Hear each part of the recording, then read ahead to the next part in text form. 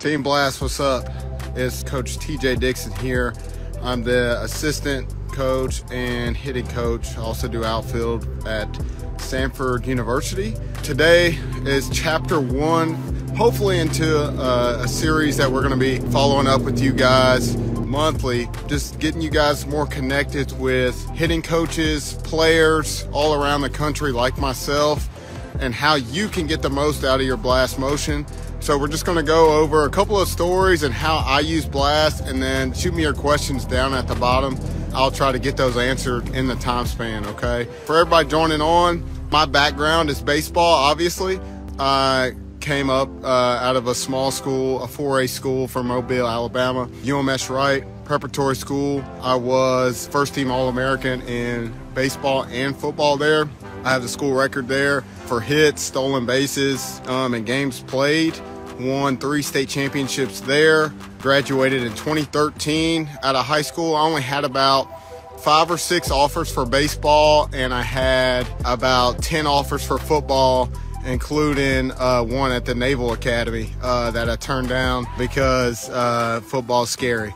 But anyway, so I go on after that, and I go to Stanford University, where I start as a freshman every single game for 4 years. Broke the record for games played there and hit over 300 for my 4-year career.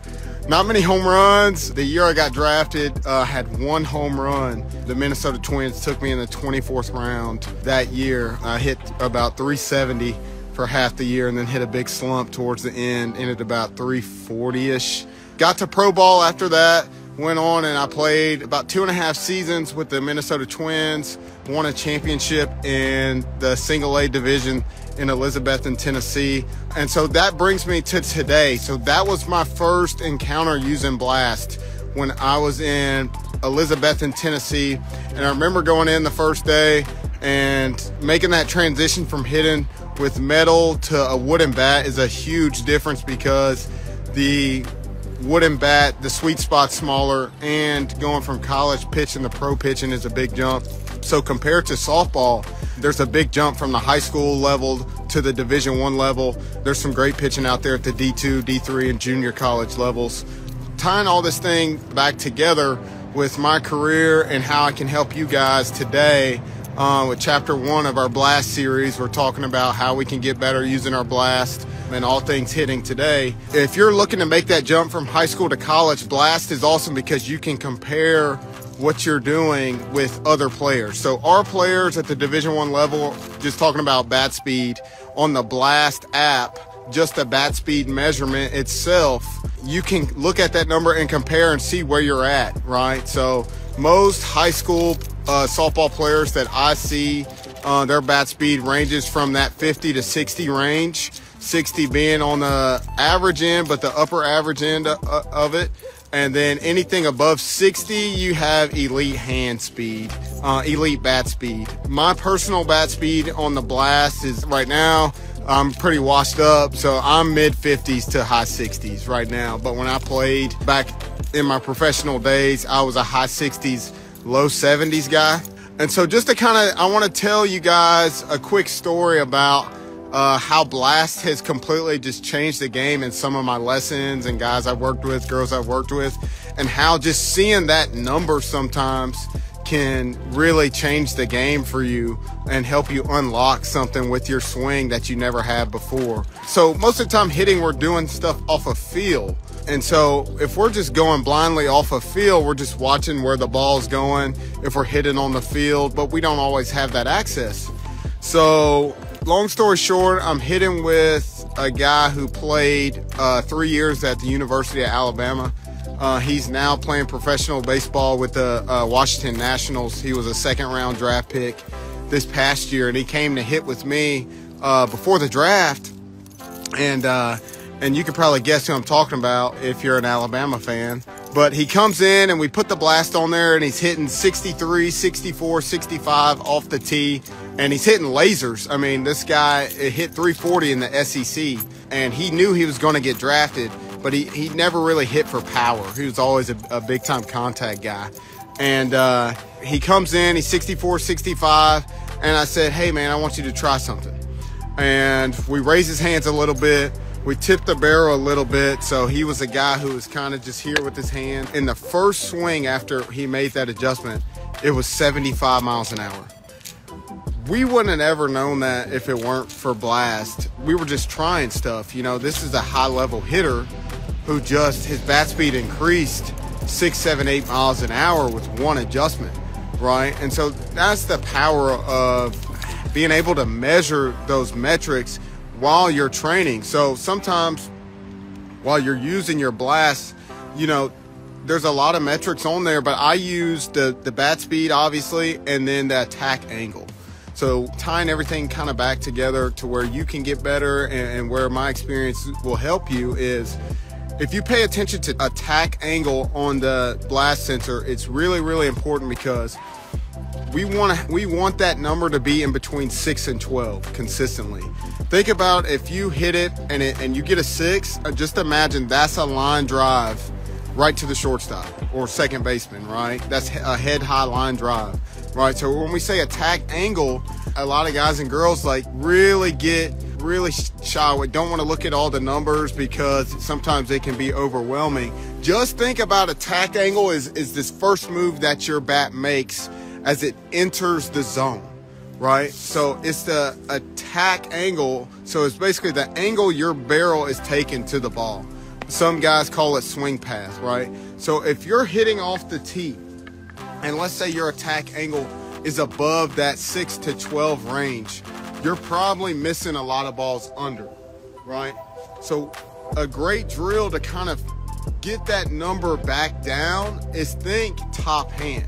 So I'll use a top hand drill, but anytime I do a top hand drill and I'm working on attack angle, I'm looking back and I'm seeing where my bat's entering in the zone.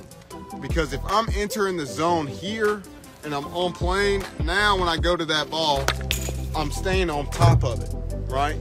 This is key when you're going against a good rise ball pitcher, guys. Especially at our level, if she has a good rise ball, you almost have to swing one ball above it, right? Sometimes it's not just enough to think eyes down. You still chase that ball, and we chase it because we're swinging in the wrong spot. We got to be able to swing on top of the ball at times, right? And so that's another way you can use Blast is, especially, let's say for us, we're going into to face Auburn or Ole Miss or whoever, and they have a really good rise ball pitcher. Well, we'll use the Blast and we'll say, hey, we want our attack angle this week off the tee to be between about 6 and 8. No more than 10 or 12, because if we're at 12, if we're right at that limit, we're going to be under her rise ball. So it's important to say, hey, I'm not trying to be perfect, right? But I need most of my swings, 80-85% of my swings, to be in that 6 to 10, 6 to 12 range.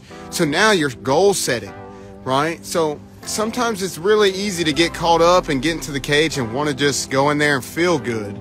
But the Blast will challenge you. They have challenges on there, but just seeing that number alone, that should motivate you to say, hey, I need to hit a higher goal. So we love it.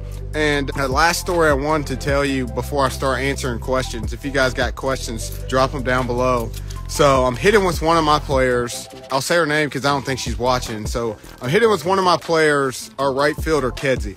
She's a right-handed thrower, left-handed hitter. She grew up actually swinging right-handed. And then a coach along the way, middle school, high school, changed her, right? We all can attest to that, right? A coach changing us and getting us doing something completely different. But anyway, she ends up switching to the left side and starts slapping. So we're talking about a player who is not a slapper size. You know, she's taller. She's almost 6 feet tall, and she's power slapping. You think it makes no sense. Well, she goes off into her travel ball stint. She hits 450 slapping from the left side. Makes no sense. Long story short, she comes in about 2 weeks ago. She's trying to work on hitting, not just slapping. So we get in there and she's about low to mid 50s on the bat speed. Attack angles, in that 8 to 10 range. Still missing under the ball a lot though. Rise ball struggled big.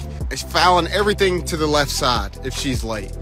So I said, hey, Kenzie, we put the blast on there.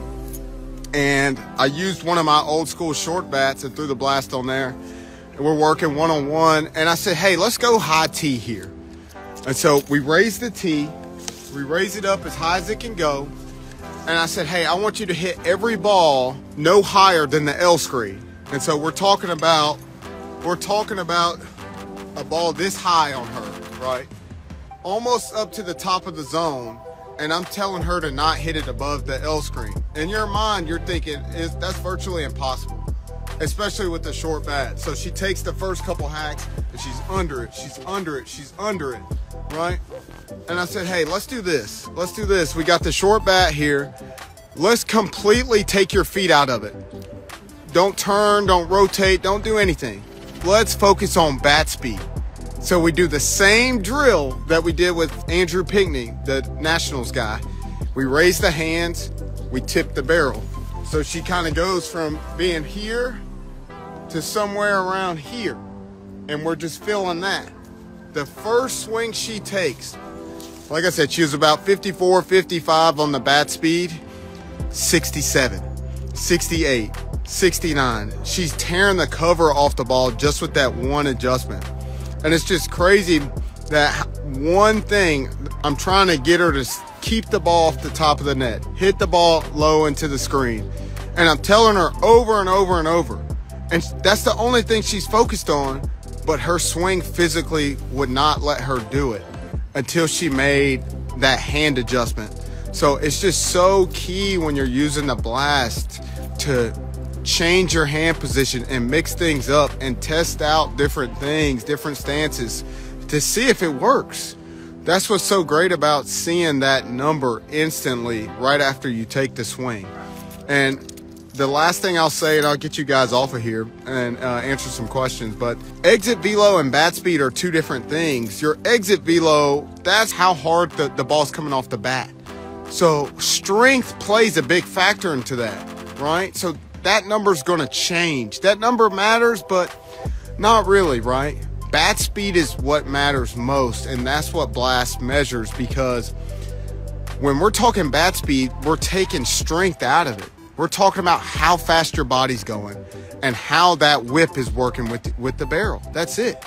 Are you throwing the barrel or are you throwing your hands? Right? And so that's why it's so important to make sure you're using the blast sensor, guys. So just the last thing I'll close then, when we're using and when we're hitting, when we're training, when we're doing anything hitting wise, understand that it's all about adjustments.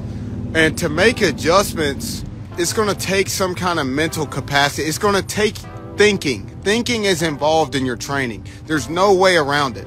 But when you have something there to tell you, hey, this is when you're swinging fast and this is when you're not, well, now we can limit that to one thing. Now, if we can think about high hands or get to a good stretch or get to my spot, think about one thing to work on while you're training. Now, when you get into the game, you're going to react a lot quicker. But if you're training and you're thinking about 3, 4, 5 different things, now when you get into the game, you're just going to go Men in Black when they wipe the memory out, right? You're just going to completely forget about everything. So it's just super important to get uncomfortable in your training, right? Do different things, but keep that one focus. I like to tell my hitters, last breath, last thought, right? So we'll take a breath, whew, let it travel. Deep breath, whew, stay on top. Deep breath, whew, slow feet, fast hands. Just one thing to focus on, and then go to work, because now when you get into the game, you're not going to be overthinking as much, okay? But that's all I got, guys. Appreciate you tuning in to episode 1, okay? We're going to do this again where you might see me swing a little bit more, and may let you get a chance to look at some of our hitters as well as we get ready for the spring season. Thanks for tuning in, guys.